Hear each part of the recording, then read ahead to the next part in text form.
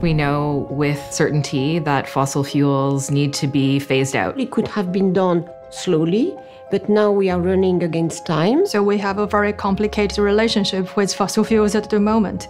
It's like your ex-partner. You want to get rid of them, but they stick around.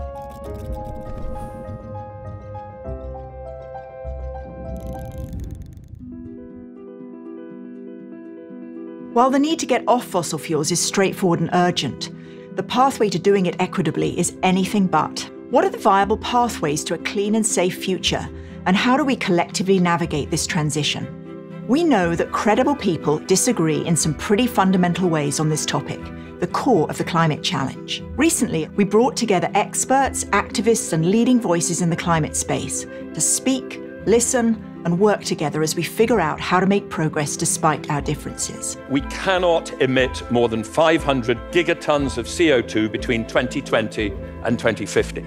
The fossil fuel industry itself is also a powerhouse of fairy tales. We often speak with the acceptance of this tautology that no country has ever developed without the use of fossil fuels. But that's not the whole truth, right? The whole truth is that no country has developed without the use of fossil fuels yet. So how can the US and Europe be smarter about ending energy poverty and addressing climate change? If local enterprise had access to long-term, low-cost financing, like their counterparts in other regions of the world can simply take for granted, then Africa's clean energy future would build itself.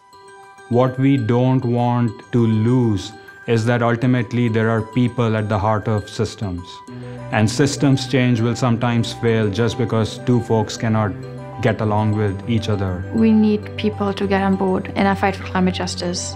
And this means getting people on board that have never spoken to each other before and that have always disagreed. What would we do now if we believed we'd succeed? Nelson Mandela famously said, "It always seems impossible until it is done." And I love that phrase.